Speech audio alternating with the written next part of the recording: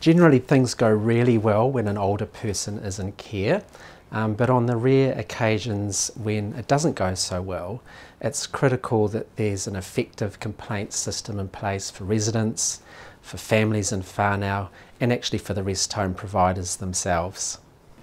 We've developed a really easy to use suite of resources to help people navigate the complaints process, so they can be used by residents and families, and they can be used by the rest home providers themselves. The rest home providers can use these resources for training their own staff, for their nurses and their caregivers and their other staff. They can be used in an admission agreement that the rest home is giving to the family. And they can be used for a whole variety of other training purposes. They can also be used around the rest home and pinned up for staff and families to view.